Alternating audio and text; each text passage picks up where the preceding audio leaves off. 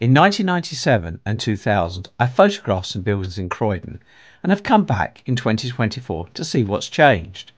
I will try and highlight some interesting features and provide a bit of history. Please stay to the end for all the detail. There's been a lot of change. I hope you enjoy. Please like and subscribe. Thank you for watching Eclectic Experience, change seen through images. Croydon is located here in South London.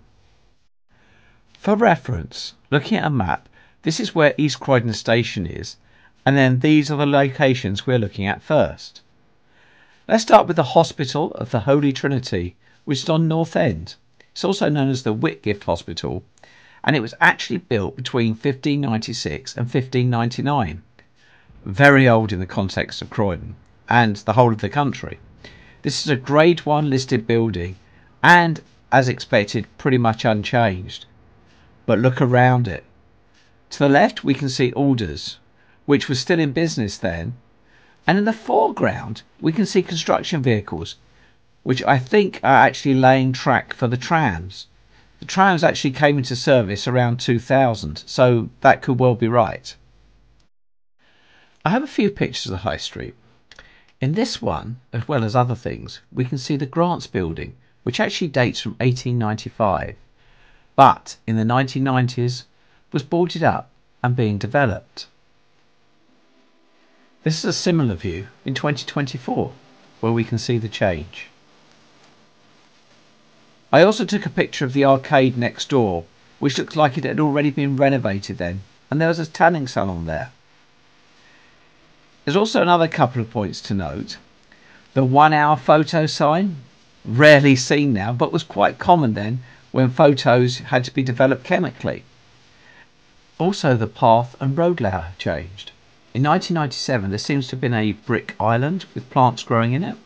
These have all now been removed, the path widened, and it's now mainly pedestrianised. Trees have also been planted. On the other side of the road, the building surrounding St George's Walk was still very much in use in the 1990s, whereas by 2024 it's all boarded up.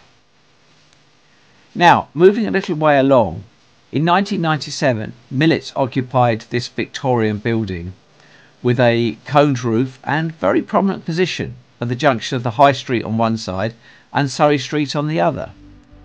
The building looks very similar, but the occupiers changed and the road layout is different as well. Now, carrying on further down the High Street, I think I took this picture of what I thought was an Art Deco building because it looks so different. Well, in 2024 it is still there, though with a different occupier. What I find really interesting is the street furniture, how some has changed but also some has not. In a sign of the times, the phone box in the distance has gone, and the street lighting has changed, probably to LED. But also look at the footpath. Incredibly, it seems to have hardly changed, with the brick edging and even this scar in the tarmac still there. 27 years on? Moving further out, the Swan and Sugar Loaf. Now this is interesting. If we keep heading out of Croydon on the A235, the Brighton Road, we come to a Tesco's. And this building actually used to be a pub. The artwork at the top of the building is still there, as is the old pub name. The main difference is the lower pub signage has gone and the lower windows are now blocked off. Also, the flower stall has gone and the cars are obviously quite different. I also took a picture of the side of the building, I think because of these impressive chimneys.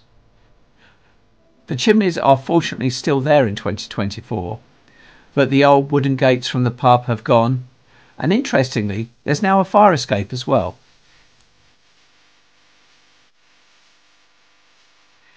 Now, coming back into the centre of Croydon, we're looking at this area. So starting with the Croydon Municipal Buildings, they were constructed between 1892 and 1896 and include a clock tower and are actually a Grade 2 listed building. This magnificent Victorian building looks fairly unchanged in those 27 years. Now, finishing with this picture taken from the Park Lane area and looking over the Queen's Gardens in 1997 and then in 2024, the building is pretty much the same, but the gardens have been re-landscaped. And if we come out a bit, we can see some of the new building that's on the left. In this picture from 1997, we've got the Nestle Tower block on the left with the subway underneath it, and looking to the right, Croydon College. This is a similar view in 2024, and there has been a lot of change. Though the Nestle building and Croydon College are still both there. However, the big change is in the skyline. Looking towards Croydon College, which has recently been refurbished, we can see these giant blocks. They are just behind the college and near East Croydon Station. What I've really found strange was normally when looking at change, I found that generally more greenery, i.e. bushes and trees, have been added over the years. But in this case, looking at the picture, although it's not quite the same angle, there's actually less. Also, the Nestle building has scaffolding around it. Nestle actually moved out in 2012 and it has been undergoing some refurbishment since then. Looking around in 2024, we can see the Fairfield halls, which again have been recently refurbished.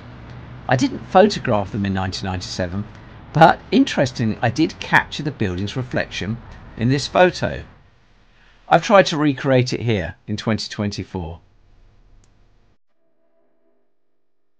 Then moving on to the year 2000, where all the pictures I took were actually on Mint Walk. And I believe I took them because I could not believe the amount of plants and greenery growing out of the gutters and brickwork. Especially when the boarded up windows all seem to be done so neatly. Well, as a point of note, also look at the old phone number on the Victoria and Albert sign. Well, they've all completely gone and been replaced with this office block by 2024.